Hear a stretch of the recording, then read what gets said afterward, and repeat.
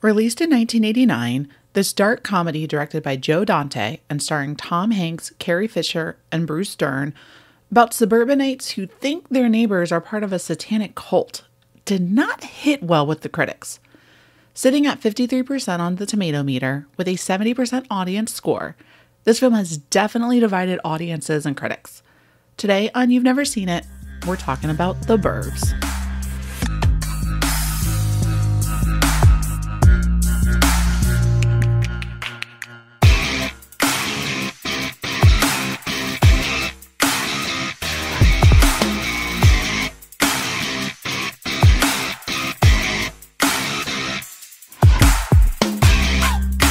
Welcome to You've Never Seen It, an audio podcast where I am on a mission to never hear these four words again. I'm your host, Allison Salamone, and joining me today are two people who truly adore this movie. One of them has even gone as far as to defend why it might be the greatest movie of all time. Returning this week, we have good friend Moose Haas, and then for his first time on You've Never Seen It and talking The Burbs, we got Brother Lomis. What's going on, guys? Hello, my fellow Americans. Hello. How are you both doing today? I'm great. This is a great day. I get to talk The Burbs with Brother Lomis. I don't know if I know anyone outside of my family that shares the love of this movie quite like my dear friend Brother Lomis.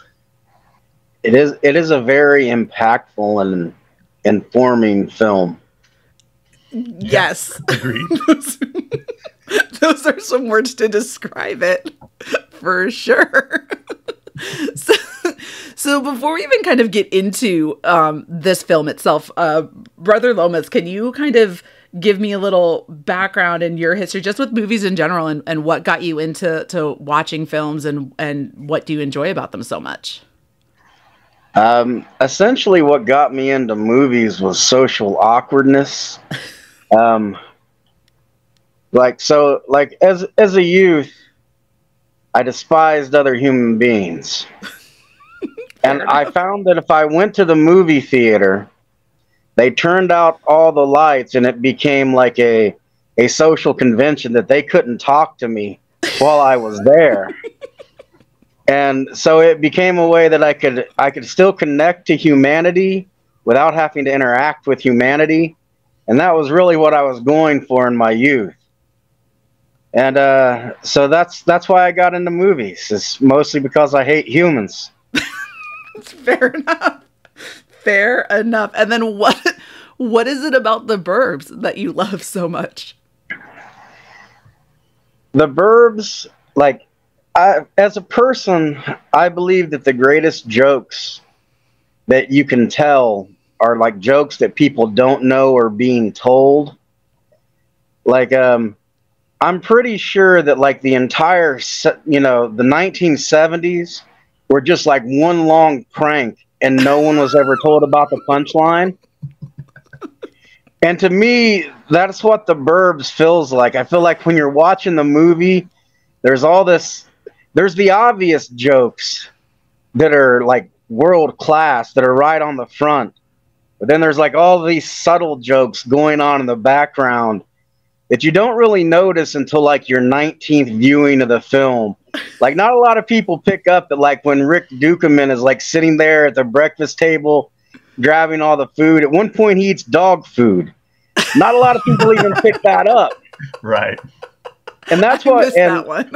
Yeah, and The Burbs, it doesn't hammer you home like these modern comedies with their nonsense. It just leaves the jokes back there, and you have to go and you have to find the joke. And that's what I love about the movie. You have to put effort to get it. Yeah, there's a lot of effort put into getting some of these jokes. What about you, Moose? Because you were also ecstatic when you saw this on my list and had to jump on to talk about it. So there's several love affairs that my family have with certain actors and actresses, and one of them is Tom Hanks, especially like 80s, early 90s goofy Tom Hanks roles. And they absolutely appeal to our family. And like Tom Hanks' physical comedy ability in the 80s movies were unparalleled and like unmatched to anybody acting today. Like he could just example, like when Tom Hanks walks down the stairs after the Klopex house explodes and he like slips real quick.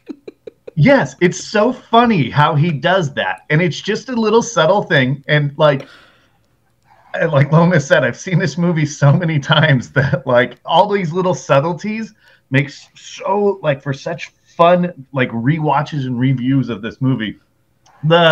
The Rick Ducommun just eating breakfast scene in itself, like Rick Ducommun in that scene is amazing. Yeah. He just keeps eating, and then he grabs Ray's food, and then he goes to the fridge and gets more food. And then, yeah, Carrie Fisher's walking by with the dog bowl, and he grabs a handful of dog food and stuffs it in.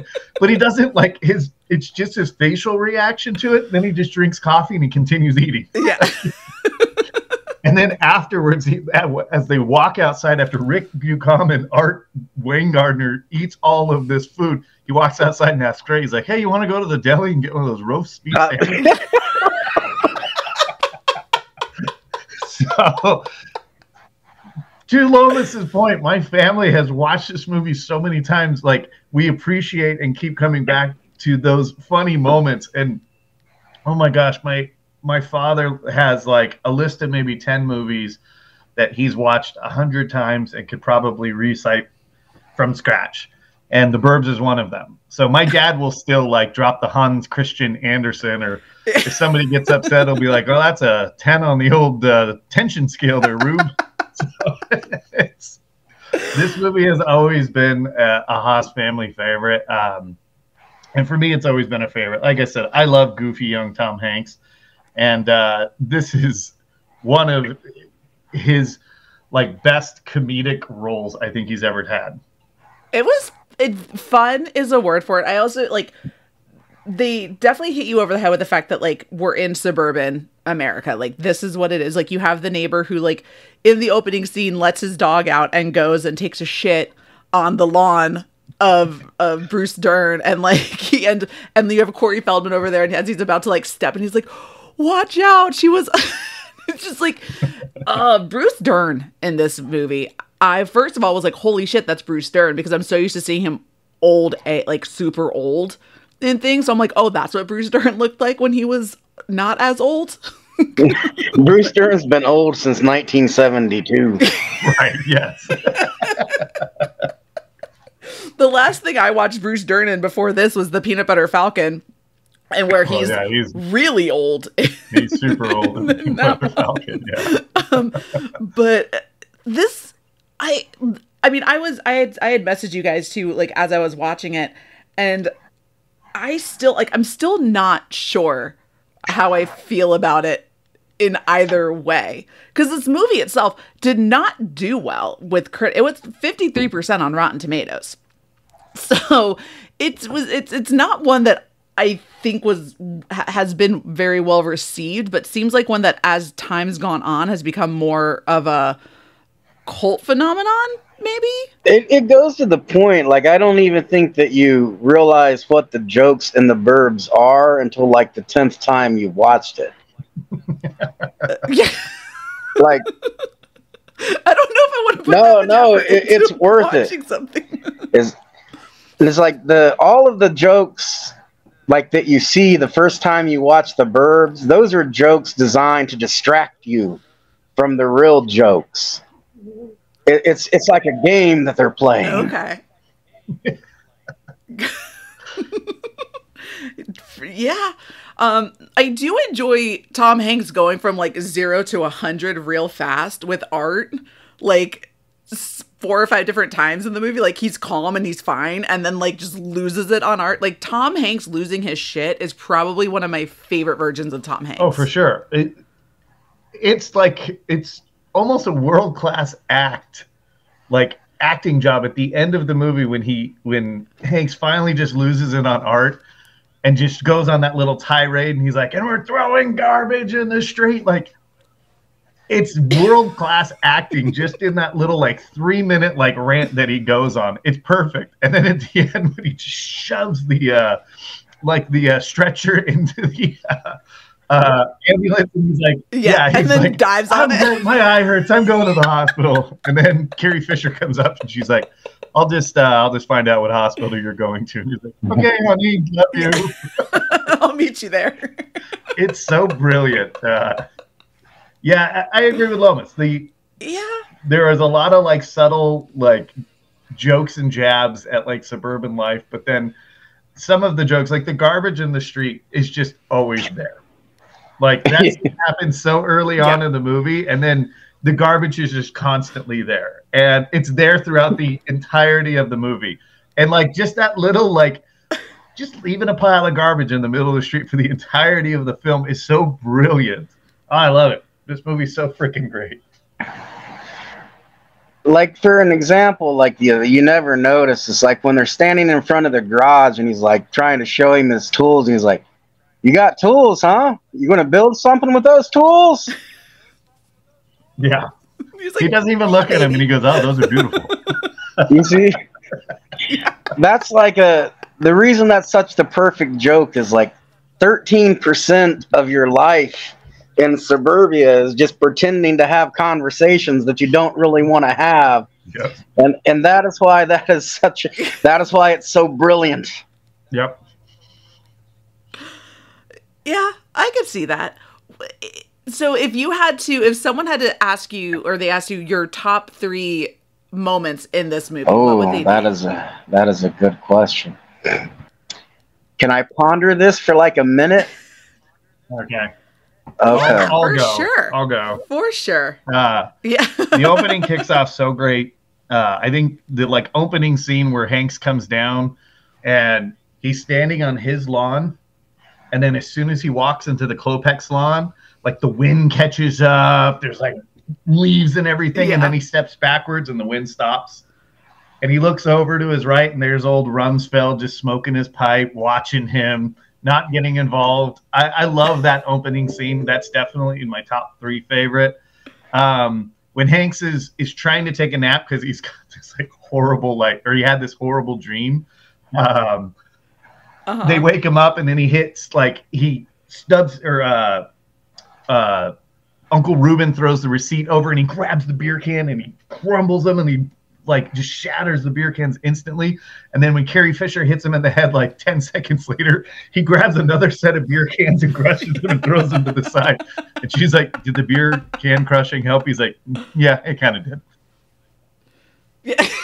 And then Rumsfeld's slide tackle of Hans is cinematic brilliance. When he's like, "Hey, Pinocchio, where are you going?" Yeah. And then he slide tackles him and drops the like, "I was 18 months in the bush. I'll snap your neck in a heartbeat." It's so great. Carrie Fisher, I loved this movie because you slowly get to watch her just like get so fed up with Tom Hanks's shit. Like, she's like, "Why are you, like, we're supposed to go on, you're on vacation. Let's go do this. Like, why are we still sitting here?" And just watching her just like slowly just get fed up. And then she just goes and gets a haircut and comes back. And like, as Tom Hanks is walking out after being blown up in the house, he's like, "You did your hair.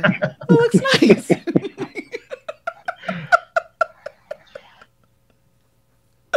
I was like, "Oh, that's good. That was a good one right there." And she's just like, "Yeah, it's fine. What are you gonna do?" Like, at that point, it seems like she's not even mad at him anymore. She's just like, "Look what you did. Like, here we go. Like, you proud of yourself? You learn. You live and you learn."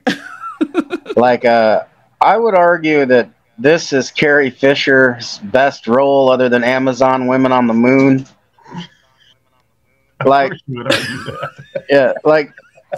In the Star Wars movies, she's just like some angry, vengeful teenager who wants to bang her brother. But like in the Burbs, man, her character has depth. You know, they give her something to do.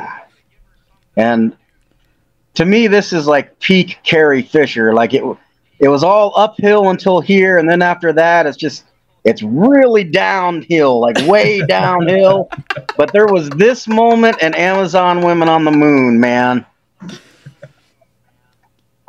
Amazon Women on the Moon is not one that I am Oh, familiar let with, me I tell must you say. something, man. If you want like a high-level comedy, Amazon Women on the Moon with Carrie Fisher, you need to see this film. I didn't even know that that was a film, and now I'm very bonus content. We start getting enough listeners, I'll start doing some bonus. Well, that'll be our Lomis, bonus. what are your 3 favorite bonus. moments of the Burbs? The breakfast scene I love because I think there's like just a lot. There's like a lot of subtle comedy, like Carrie Fisher, Rick Dukeman, Tom Hanks. I think they all like give like these really awesome, subtle comedic performances, you know. And I think one of the reasons that I really love older comedies is like it's just so subtle. You have to like actually think about the jokes instead of just, you know, like people running around naked and screaming. You know, the joke is in there, but you have to look for it. And I think they all just in that scene just give like really subtle, great comedic performances. And then the scene with the garbage men, like where they jump in the garbage truck, and that in itself is awesome. But there's like a side thing where like the one garbage man is like arguing over like it's like the right of once your garbage goes onto the trash, how it's public domain. Yeah. Oh yeah. And how we can't do anything because it's there. So like you let them do what they're doing with it. And I love when Bruce Dern hops in with him and starts. So you help me with this? Yes. Then right in the truck. And if I may go off on like a weird side tangent, I had like a very similar experience to this garbage truck thing once. So like I was in Washington, D.C., and this was so sorry, I'm going to go off on a tangent. Bear with me, right?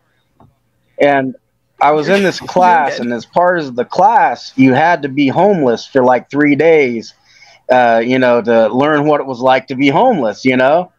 And so they just dropped us off in Washington, D.C., and then they'd come back and they'd pick us up like 3 days later. But you would go out in like a team with one other person. And there was this guy like driving around like the Capitol in like this giant like RV with like really graphic pictures of like aborted fetuses just on his RV, just driving around, just like screaming in like a, you know, a loudspeaker. And the guy that I was with, he's a good friend of mine. He was my roommate, but he's like super political.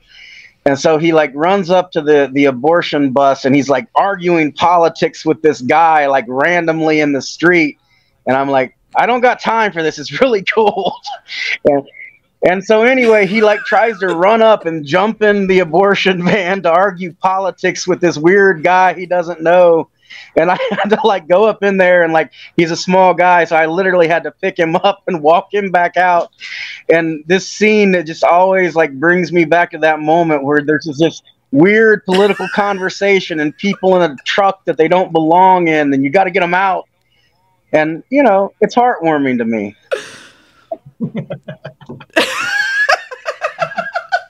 And,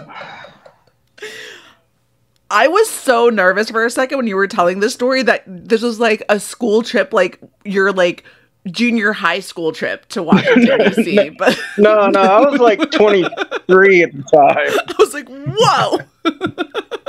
I was like, they just left kids in D.C. This is wild. What kind of school did you go to, sir? School of hard knocks, apparently. Who's gonna pick up this mess? Well, you're gonna pick it up because you're a garbage man. And then I think the other favorite scene is when they go over to the Klopex and Hans is offering them snacks. Oh, and he offers them pretzels and sardines. Yes. And I just and when Hanks has to eat the pretzel and sardine, to me that is one of the most awkward things where you're just like, you have to do it socially, but you really don't want to. And I just love the the awkwardness of that scene. It feels like my entire adult life just being caught in this weird, awkward social dynamic, trying to navigate my way through while other people stare at me. You know, it's like my entire existence summed up in one scene, but with sardines, you know?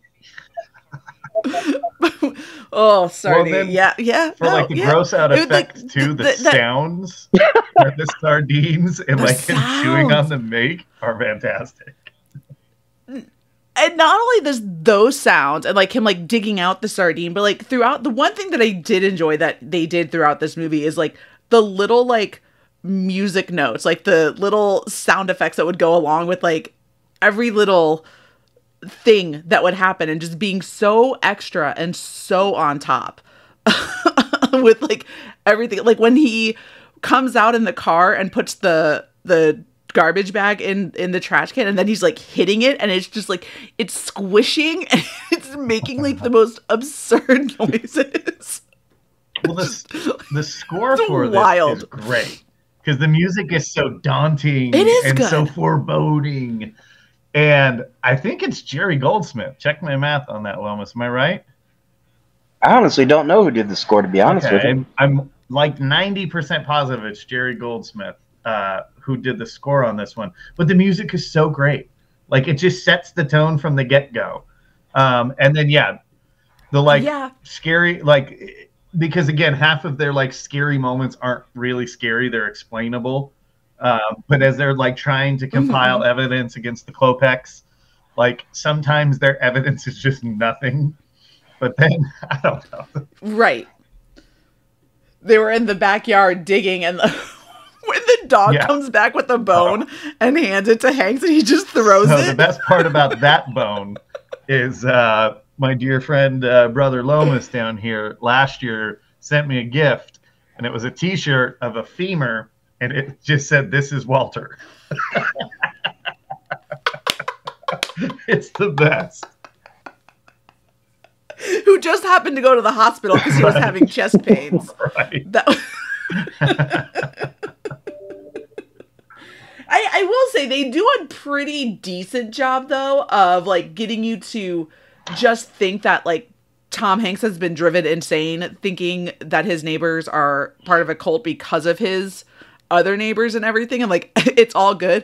And then all of a sudden when he's in the ambulance and the one old man pops up with the syringe, like he's going to kill him, saying, you know, the people that are there. It was such a good, I went, oh, that's a twist. I was like, I didn't see that one coming. I figured that's how we were ending. The first time I saw the movie, like the very first time I saw the Burbs, I remember feeling the exact same way. Like, I grew up on like all of the heartwarming Tom Hanks movies, and I was like, he's going to have a heartwarming moment with this guy, and they're going to bond. Nope, he's a serial killer. Yeah. The evidence when they open the trunk and it's just a bunch of skulls and like femur bones just sitting in the trunk. Oh my God. And it was like, it makes you realize there were so many missed opportunities, though, in like other Hanks movies. Like, if at the end of Big, they had just arrested that lady because she was hooking up with a 12-year-old and she died in prison, and that was the way that Big ended. Totally different film. Completely different film. Damn. Went deeper there, huh, Lomis? Went for Big, did ya? Where are Corey Feldman's parents? I kept trying to figure out, like, is he living there on his own? Is he a teenager in this movie? Because, like, he's drinking a beer with Art, but then, like, he mentions how his parents are out of town. But, like, how old is Corey Feldman supposed to be in this movie? Because that was the other thing. I'm thinking he's like 16. I always assumed he was around 16. Yeah, I always assumed he was in high school, 16 to 18 years old. But yeah, he stayed behind while his parents went on vacation to paint the house. And there's very little painting that's actually done by Ricky There's Butler. no painting that's going on. And I feel bad. He got paint all over his speakers, too. That paint's never coming off of those speakers, man. That paint is never coming off of the speak. Nope. No, they are not. I love, though, that he, like, treats it like a show with his neighbors. Like, he calls his friends over. Like, he has his girlfriend over. And she's like, why are we sitting out here? Why can't we go to the movie? She's like, oh, it's a movie, all right. Let's just sit back and watch how it goes. So Joe Dante directed this movie. I didn't realize how many movies I've seen and loved by Joe Dante, including Gremlins and Small Soldiers. Like, Small Soldiers, I feel like, is the Burbs with mixed with Toy Story. I need to go back and rewatch Small Soldiers. It's been a minute. That's for sure. Oh, it's so good. I loved. Oh, it's good. That whole, like, I remember the first time I watched Small Soldiers, and I was like, oh my God, this is not at all the comedy and family film I thought this was going to be. You know, it's a throwaway line in Small Soldiers, but I think my favorite line in Small Soldiers is where Dennis Leary says, let's put like a lifetime something of their battery in it and show those sons of bitches at Duracell. I don't really know why I love that line, but I've always loved that little line. Maybe somewhere I hate Duracell. It's so good. Maybe. But also he did Gremlins, and Gremlins is absolutely fantastic. It's one of my favorite Christmas movies of all time. What are your feelings on Gremlins 2? So, yeah, we had this conversation last week. I feel like I'm not at liberty to kind of say, because I've only seen it once, and it was a really long time ago.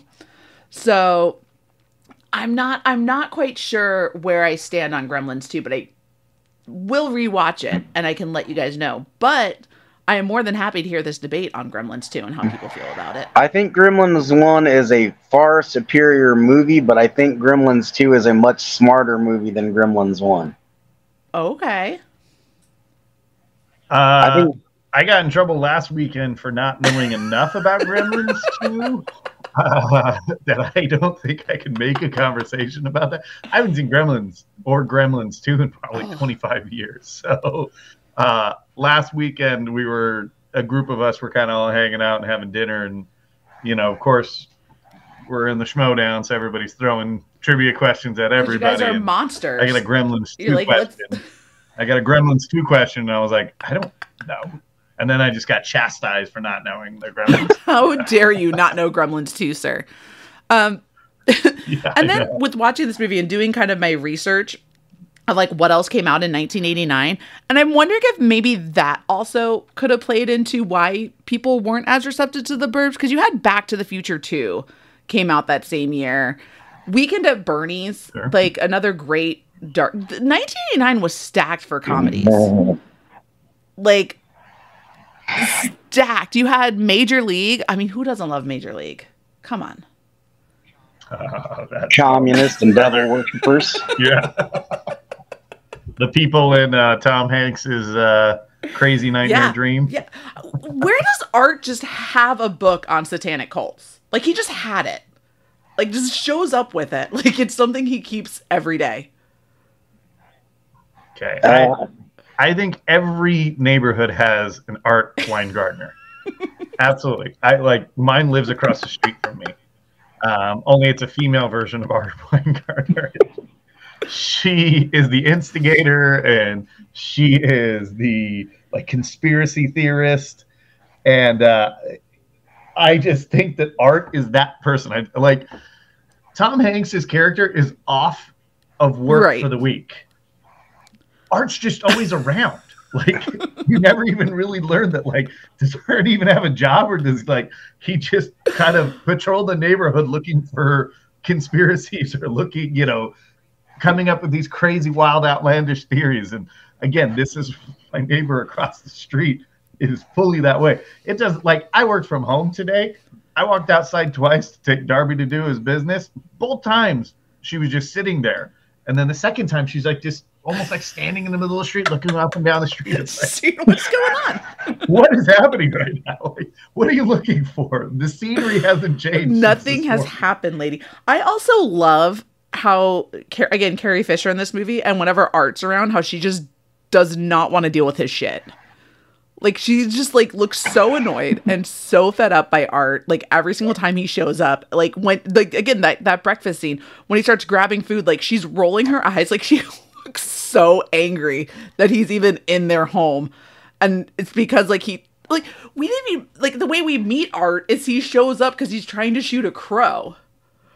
Like, he just has a gun in the backyard.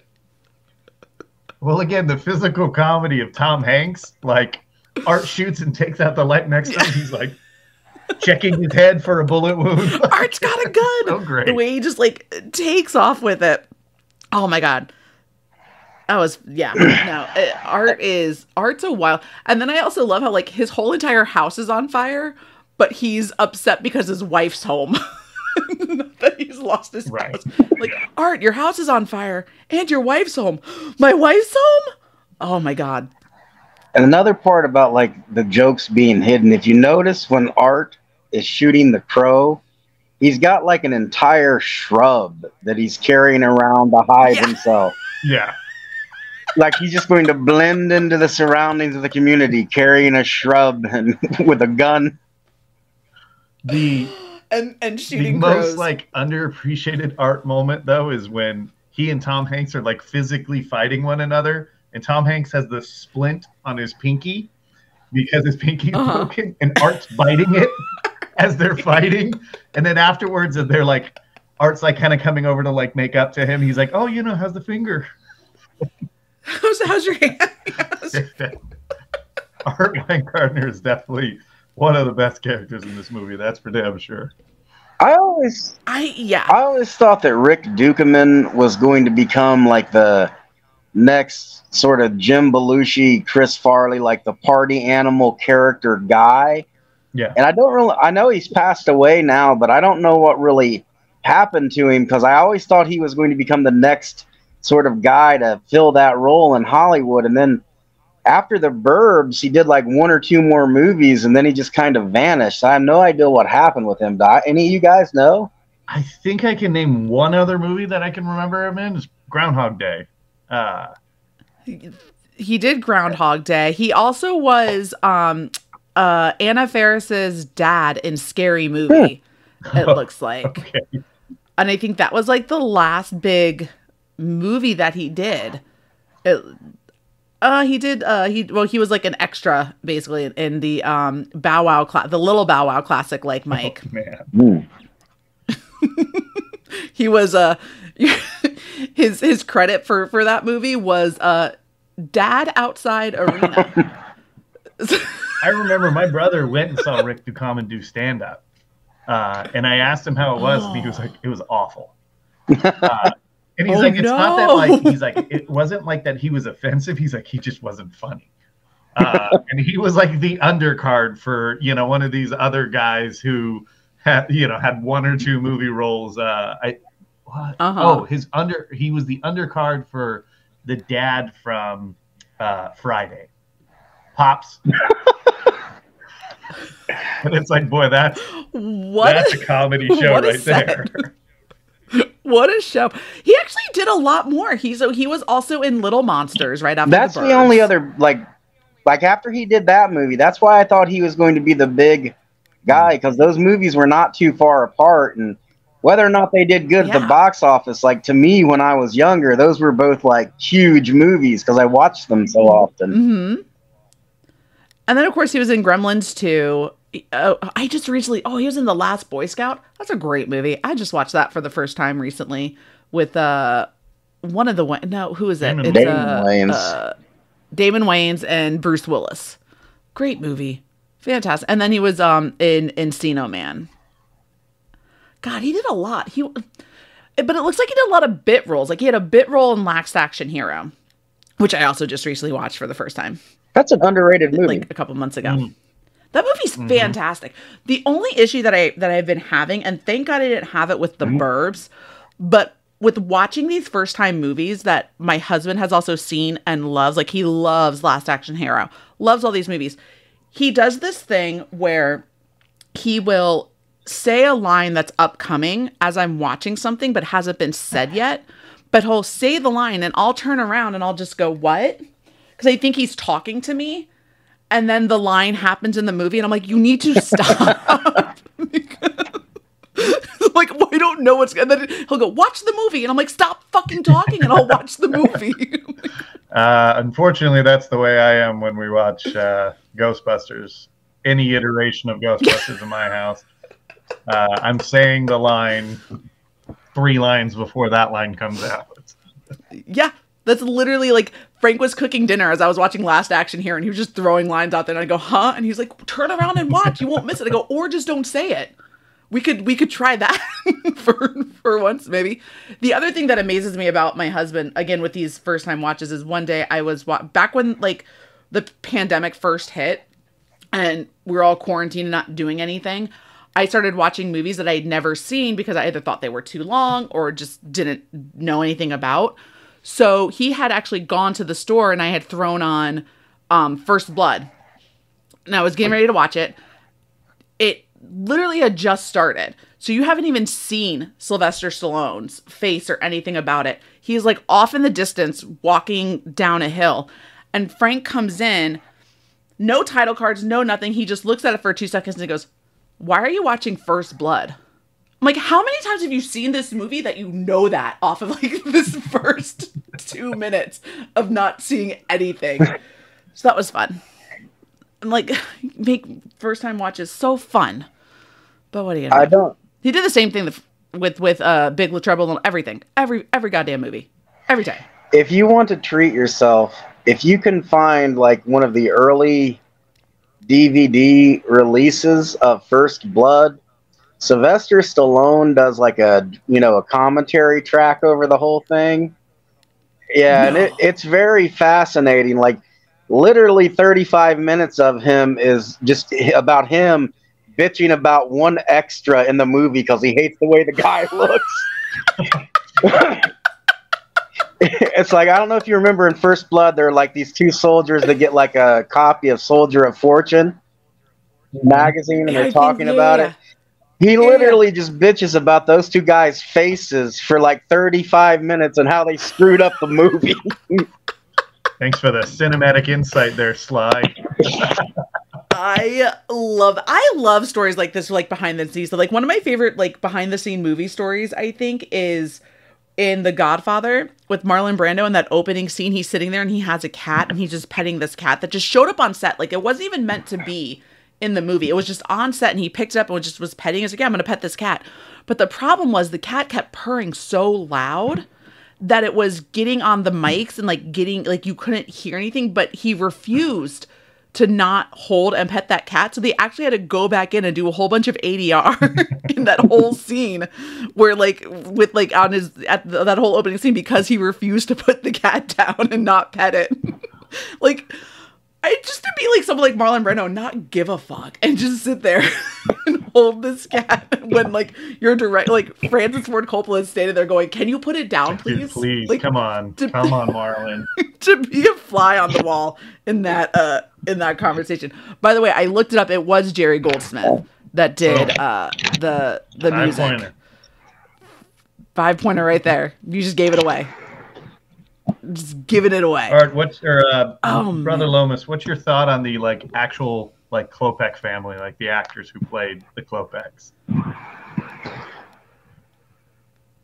It's kind of weird. I think they're like the youngest Klopek and Ruben. They go together like perfectly. And then the third Klopek, like the leader Klopek, he almost doesn't fit with them. But in a weird way, it's like if you were like a serial killer and you were going to haul 2 people around the country, you would probably want like these slow-witted, awkward people, you know, that weren't going to drag people into your life. So in a weird way, I think if you were going to have a serial killer family, that's a lot what it would be like. Like if you ever watch those serial killer documentaries, a lot of them, that's what they're like. You have the serial killer who's really charismatic and outgoing, and then his family that's sort of shut in and really quiet. So I actually think they did a good job of nailing it. Yeah. Of making the killer in the neighborhood. Dr. Warner Klopek, a world-renowned pathologist, I think is what he said. Well, his brother, Uncle Rubes, like the whole scene that they're in the Klopek's house is just sitting and staring like at Tom Hanks the entire scene. It's so great. Why did that? Speaking of like all of this stuff, when they go in the house and then they come out and they go back to Tom Hanks's house and he, placates his wife and they go, why did he, when he was hiding the thing in the toupee in his shorts, what was the point of going up through the leg to pull it out? I feel like that was a choice. I think it was 1989, and that's still when short shorts were a thing for men. So I think there was just easier access to do it that way than going in the standard, belt loop down. I mean, look at Vacation, right? National Lampoon's Vacation. Chevy Shorts has got the shortest damn shorts like you've ever seen. It's funny because those phased out because I'm a child of the 80s. And I had short shorts and then those phased out come 90s and 2000s. But I definitely think the shorts were of the time, and it just, I think comedically made more sense for him to go in that way too. And they were like, whoa, whoa, whoa. Oh, that was great. That was the whole but also who was digging in the back? Was Dr. Klopek one of the people in the backyard with the other two? But there was 3 people digging in that backyard in the rain. Yeah, it was the whole family. Yeah, for sure. It was the Klopeks. Okay. What a wild family. And everyone has a weird neighbor, and ours are right next door too. We've never seen half the time we've been in our house now for 3 years, and I think I've seen the neighbors next door twice. They've come out to let the trash out, but I don't know who do they. I don't even know. They could be serial killers that live next door to me. I have no idea. Well, they could. I mean, maybe you're equally as awkward to them. I wouldn't surprise me. I'm really awkward. I made a whole bunch of friends on the internet in my mid-30s. Yeah. So clearly I might be the Klopek. My life choices. My wife certainly is. My wife waves to everybody and smiles to everybody. I just do my thing. I never talk to my neighbors. That's why I love you, Moose. You see, I will fly to California and hang out with Moose before I will talk to my neighbors. Yeah. And that's not an exaggeration, because I'm a weird guy and Moose is a weird guy, and that's the way that it should be. Amen. So absolutely, and that is why all of us get along so well. Clearly. So how we bring this together. It's not lost on me also that I've had to do I've had to put together and do a presentation for a conference that I'm going to, that I'll have already gone to by the time this comes out. But I'm going to be talking to a bunch of young adults with Down syndrome about safety on the internet. And using social media to connect with family and friends, but also being safe and not meeting strangers on the internet. And that's literally been the last year and a half of my life. It's fine. Do as I say, not as I do. As I sit here. What are you gonna do? It's fine. Everything's fine. But I feel like we haven't given enough love to Bruce Dern in this movie, and I will say it's so smart how very stereotypical they did the neighbors. You have the one neighbor that's always in your shit, that's nosy about everything. And then you have the one that is the spy and the vet and all those with the smoking hot wife that you have no idea how he landed, but clearly figured it out. And then the one old guy who just lets his dog shit on everybody's yard. It's perfection in that sense, I feel like. I respect that Bruce Dern has an automatic flag raiser. Yeah. I don't really know why, but it's the most un-American thing, and he's using it for the most American reason, and I can't really explain it. Rumsfeld is the like the hidden gem of this movie. Like Bruce Dern steal, like when both of his feet go through the porch of the Klopex, but he's pissed because he dropped the brownies. Not that he went through the floor. He's like, God, drop the goddamn brownies.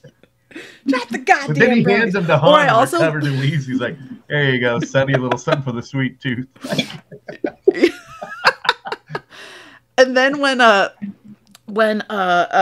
with the bees, when they knock on the door and then the bees come out and he's standing there with the hose, he's like, over here, get the water. Like, he's not like helping them, like running to them to help, but he's like calling people over. He's just spraying Tom Hanks. He tries to, and then the hose reaches its max and throws him up in the air. He's just like spraying them with the hose, like that's gonna do anything. There's like a little subtle joke that Bruce Dern plays perfectly when Art is climbing up the electric pole to clip the electricity to the Klopex like alarm system. And Tom Hanks, his character, asks him, he goes, "Why the hell didn't you go up there?" And he looks up and he goes, "Oh, it's awfully high." And you're kind of not expecting that from this guy in like a military garb. He's got a rifle on his shoulder. Dern kills it in this role. Bruce Dern absolutely kills it as Rumsfeld. Oh, he's fantastic. Oh, he's so good. He's also like this. He's also like a commentary on like Red State America. You know, he's always got the guns. He's always got the military garb, but he's also always the furthest away from the action. He's talking the loudest, but he's also always making sure that everybody else is walking into danger while he sits across the street staring. Yep. Yeah. That's Lomis. So perfect. Yeah. Absolutely. So kind of with all that, I need to hear from you, Lomis, why The Burbs itself as a whole is the greatest movie of all time. There are like three criteria I use for like evaluating a movie. One is rewatchability, and even to this day, like there is not a year that goes by that I don't rewatch The Burbs. But every time I rewatch it, I find something new to laugh about. And you know, this has been going on for 20-something years, you know, plus, and there's always something new to laugh about. So that's criteria number one. Criteria number two is none of the characters grow or develop during the movie. That's why, like, Seinfeld is the greatest TV show. At the end, no one has grown, no one has learned anything, no one has become better people. That is the second criteria for a great show. And third, there's a definitive ending. Like at the end of it, there's not like if you look at like the Oscar movies from a couple years ago, you know, you had like Nomadland, Sound of Metal. Like every single one of those movies ends with someone sitting alone, staring forlorn into the distance and there's no definitive ending. But with The Burbs, everybody dies, and you know, the dude's wife comes home and he's miserable. Every single character gets a definitive ending, and you know what happens. And it meets all three criteria that you need for a perfect film. Yeah, okay.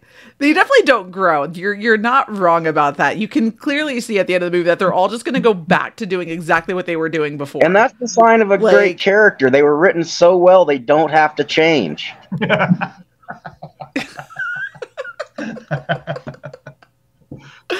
Yeah, I can see that. It's almost evident in like when the police is debunking everything that Art is telling him.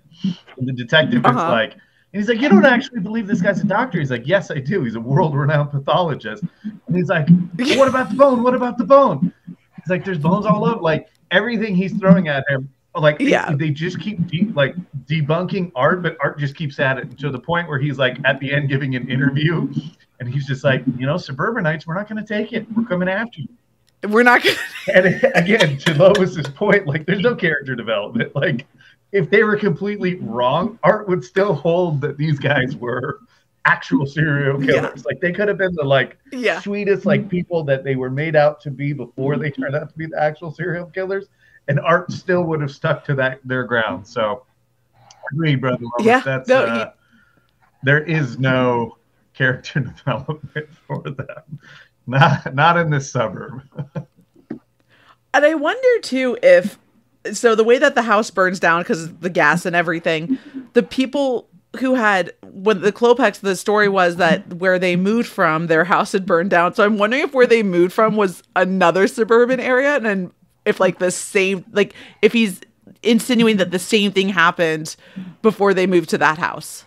Oh, interesting. Except the suburbanites there didn't catch him. Yeah.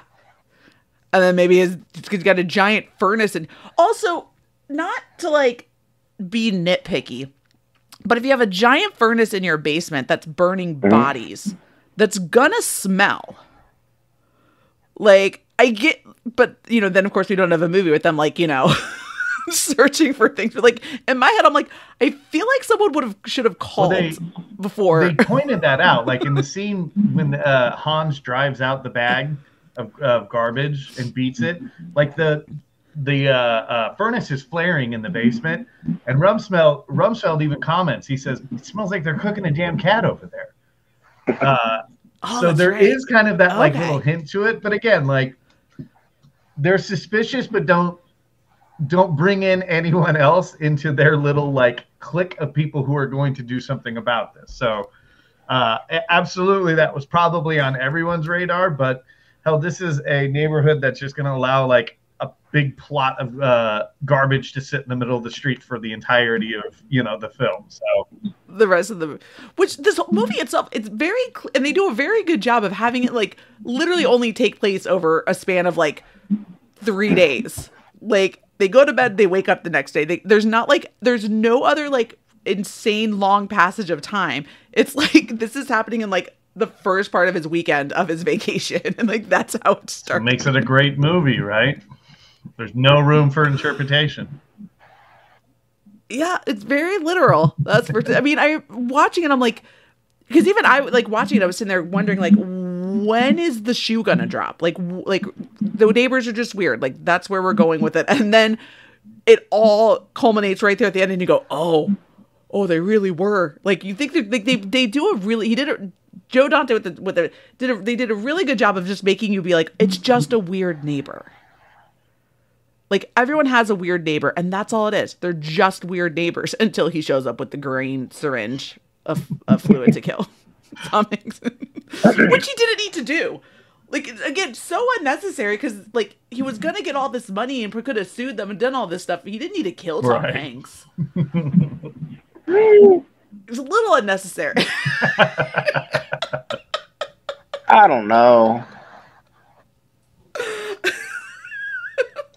I think part of what makes the ending of the movie so magical is it's so jarring. There's no foreshadowing. Like the whole movie, you're meant to feel sorry for these people, and then it turns out, you know, it's really like the Texas Chainsaw Massacre. If you happen to be like Leatherface was really likable and normal. Yeah. And he moves into your neighborhood instead of going to his house. Like he comes in. It's quite a family that they have there for sure. Dr. Klopek, like he could have left things be. He could have let Tom Hanks and Art and Rumsfeld all go to jail and could have gotten away with everything, except he has to go in for the kill. Right. So it is a perfect ending because, okay, this family really was a serial killer. They're going to show you what a real serial killer would do in this particular circumstance. Is they would still go for, how did he even, I want to know is how he got into the ambulance. I was not like, where did he come from? Like, he just popped up. I'm pretty convinced in like the 80s, ambulances had trap doors in the bottom so you could just sneak in. Or sneak out. I mean, a lot of drug overdoses in the 80s. People could have just popped up from a cocaine bender and been like, dude, I need to get out of here. Open that door. Yeah. Like I can name like multiple 1980s movies where people just appeared in the midst of an ambulance. It happened in Monster Squad, the Burbs. You know, I can keep going. Oh my God, Monster Squad! Monster Squad is another insane 80s movie when Dracula calls the one little girl a little bitch, it's the most. You're just like, what are you doing in this movie? It's a wild movie. If you haven't seen it, or if it's been a while, you need to go back and watch it, because Monster Squad is probably the greatest Halloween movie of all time, next to Hocus Pocus. And I appreciate in Monster Squad, there is literally an hour-long build-up to kicking a werewolf in the nuts. They literally dedicate an hour of screen time building to that moment. Wolfman's got nards. One of my favorite movie lines of all time. I think I send that GIF to I found like GIF it, and I send it to my husband at least, I try to do it at least once a month. Just well, you should. It's why he married me, because I come up with shit like that. Oh man. Well, I think at this rate, I'm ready to rate the Burbs on a out of 5 stars. 8? I'm not Definitely 8. I think I might have my first disappointed friends. I gotta go. I'm like 2.5. Oh, for no. now. This is wrong. This is very wrong. Yikes. Sorry. Yeah. It's just bring us on to pull a Wolfman on us at the end, huh? It was maybe on more watches it might go up a little bit, because like you said, a lot of the straight up humor was fun, but also if some of the pace, it's all Tom Hanks is going from he doesn't bleed, and then it was a lot. There was a lot happening. I kept worrying about Corey Feldman and where his parents were. How did he get into the ambulance? How did people those are the things I think of.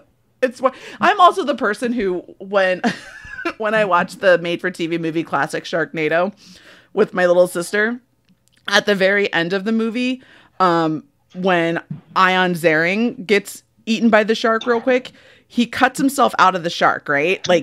Almost 30 seconds later. It's one of those, things. He cuts himself out because he had a chainsaw. And earlier on in the movie, the babysitter that he thought was hot was also eaten by a shark. And apparently it was the same one that tried to eat him. So when he cut himself out of the shark, he was standing there holding her, and she was alive. And I looked at my little sister and I go, that would never happen. She goes, 90 minutes into a movie about sharks and tornadoes, and that's where you have an issue? That's where. So are you saying that shark would have digested them faster than that? No, I'm saying that, well, the one woman would not still be alive at that point if she was eaten 30 minutes earlier. Well, if the shark chewed, I agree with you. But I'm saying if they're all in one piece, clearly this shark did not chew.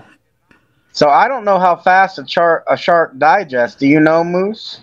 Okay, well, I think we're gonna open up a brief debate. I need to hear both sides of this argument here over whether or not we believe that the shark who swallowed a woman 30 minutes before Ion Ziering was swallowed.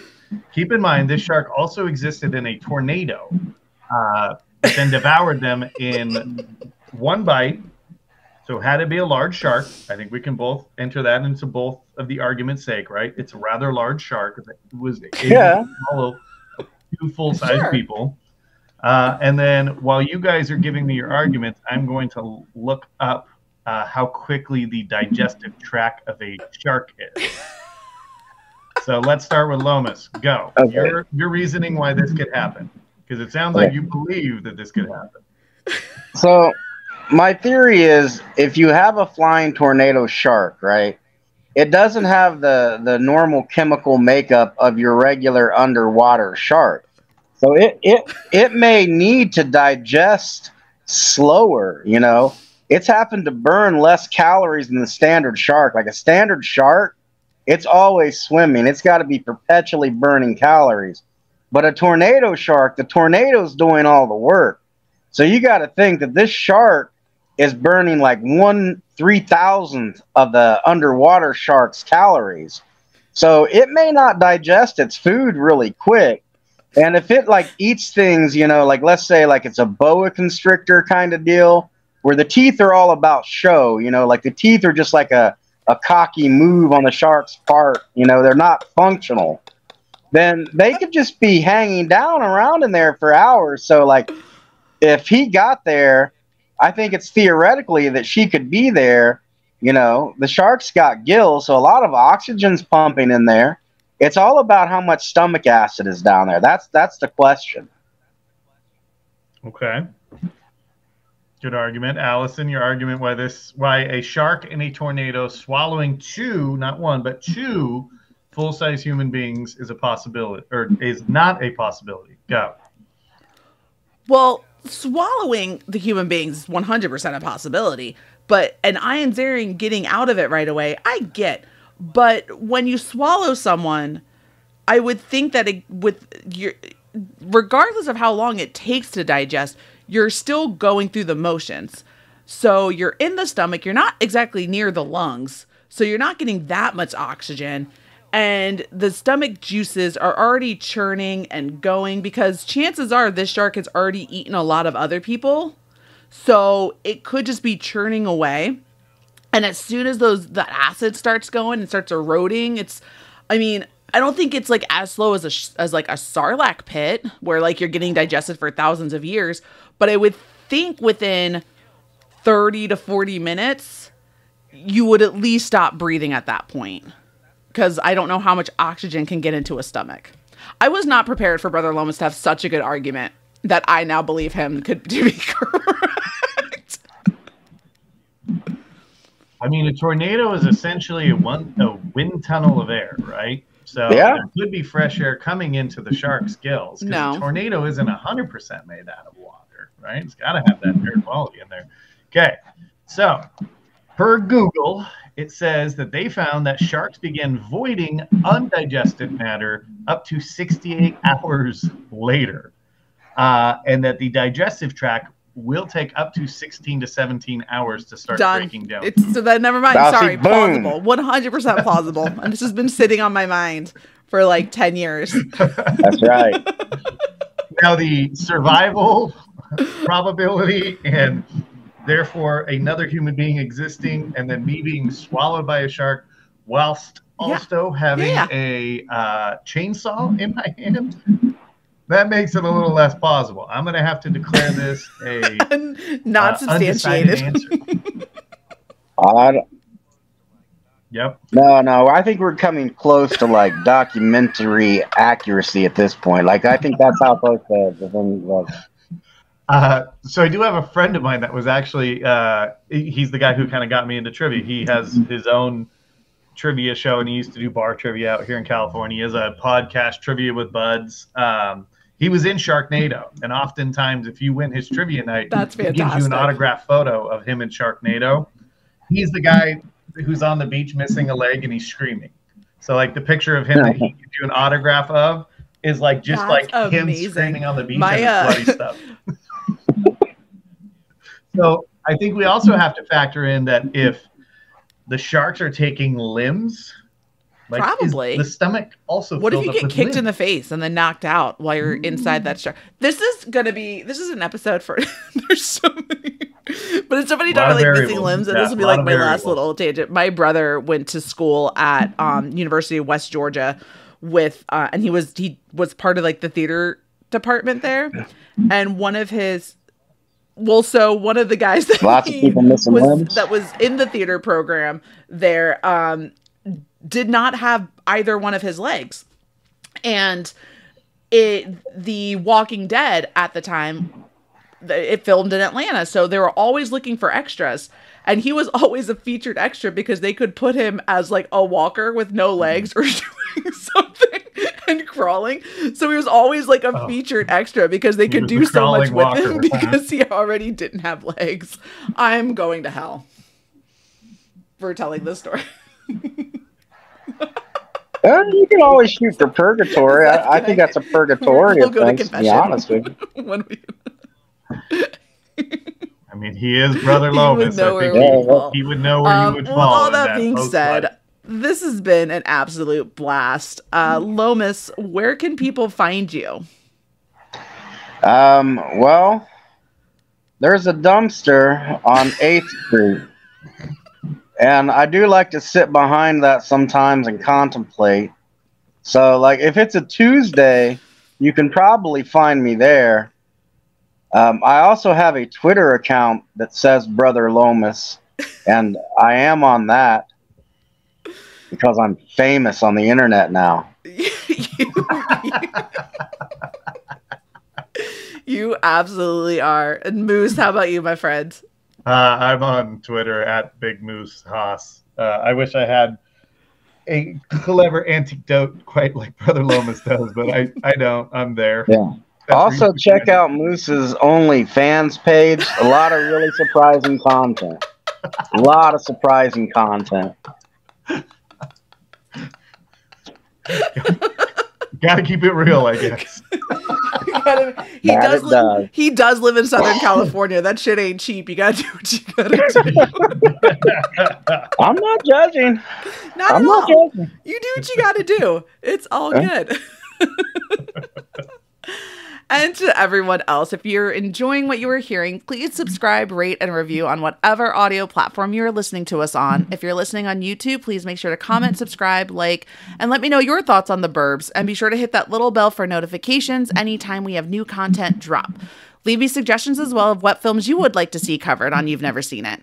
You can follow the show on Twitter at NeverSeenItFNR, and you can follow me on Twitter at Allison Salamone.